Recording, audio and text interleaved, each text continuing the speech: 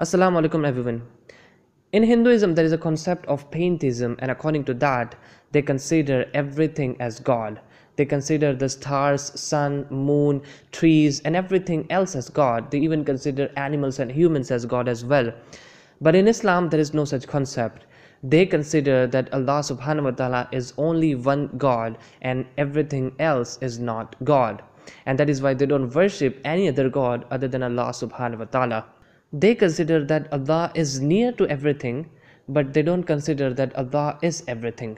Everything belongs to Allah subhanahu wa ta'ala, and everything will return to Allah subhanahu wa ta'ala after its death. Now, even though these two religions have a significant difference with regards to their concept and understanding of God, there are many things, many characteristics that are mentioned in Quran about Allah subhanahu wa ta'ala, and we find the same characteristics mentioned in Hindu scriptures with regards to their God. We don't find the exact name of Allah subhanahu wa ta'ala mentioned in Hindu scriptures, but we find his characteristics. Before I begin, for those people who may not like this video, let me make it very clear that I would not be giving my own opinion in this video, rather I would be quoting the exact verses from the scriptures. You can verify the things from the references that I would be providing in this video. So let's begin. Bismillah. In Upanishad, which is a Hindu scripture, chapter number 6, section 2, verse number 1, it is clearly mentioned that he is one without a second. Now over here, he refers to the God. So according to that, he is one. Now you would be amazed to know that Allah subhanahu wa ta'ala says a very similar thing in the Quran with a little bit change in the wordings, but the context is almost the same. He says in Surah Al-Ikhlas, chapter number 112, verse number 1, he says, "Say he is Allah who is one." Again, in Upanishad chapter number 6, verse number 9, it is mentioned that of him there are neither parents nor Lord.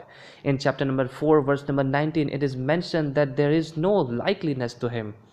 Allah subhanahu wa ta'ala says in Quran, in the same chapter that I quoted before, Surah Al-Ikhlas, chapter number 112, in verse 2, 3 and 4, he says, Allah, the eternal refuge, he neither begets nor is born, nor is there to him any equivalent.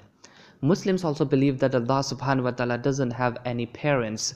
They also believe that no one is superior to Allah subhanahu wa ta'ala. Hence, there is no Lord of Allah subhanahu wa ta'ala.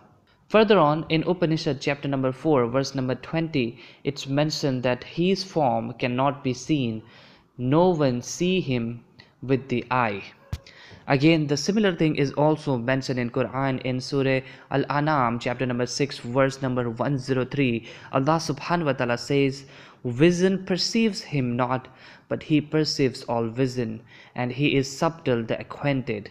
Now, according to this, no eye can see Allah subhanahu wa ta'ala, but he can see everything. Further on, in Bhagavad Gita, which is a very popular book of Hinduism, it is mentioned in chapter number 10, verse number 3. It's mentioned that he who knows me as the unborn, as the beginningless, as the supreme Lord of the worlds. Now, I had already said that it's mentioned in Quran that he is not born, he is unborn in fact. It is also mentioned that he is eternal refuge, meaning he is beginningless. And in Quran, in the first chapter itself, the first verse is, all praises belongs to Allah subhanahu wa ta'ala, the Lord of the universe. Vedas are the most sacred and authentic Hindu scriptures, and in Yajurveda chapter number 32, verse number 3, it is mentioned that there is no image of him. It further says, as he is unborn, he deserves our worships. Now, Muslims do not have the image of Allah subhanahu wa ta'ala, nor they believe that Allah subhanahu wa ta'ala is born. And the first thing that one has to testify when he enters Islam, he has to say that there is no worthy of worship except Allah subhanahu wa ta'ala. These are just few of the verses that I have quoted. In fact, there are numerous such verses. If I could have quoted all of them, then it could have taken me more than an hour. If you guys want a part 2 of this video in which I shall be quoting more such verses, then do let me know in the comment sections below. Inshallah, I'll do that. May Allah subhanahu wa ta'ala gives all of us the true understanding of the true religion. Ameen.